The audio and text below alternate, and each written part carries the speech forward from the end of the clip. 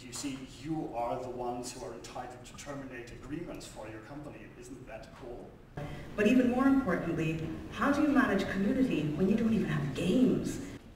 So community is a big force multiplier for what you're trying to do with your consumers. The other thing is, accept this fact that you cannot please everyone. The way it's always been done up till recently is that your company has one guy or a team of guys who are responsible for trawling forums, talking to community, talking to opinion leaders. So what we did is that we changed the communication philosophy, how we are usually talking to the community. A community is pretty simple. It's about people who have a shared interest, which could be your game, which could be, trading items on eBay or things like that. Personally, I usually recommend that, community managers, customer support managers, those kinds of professionals be internal.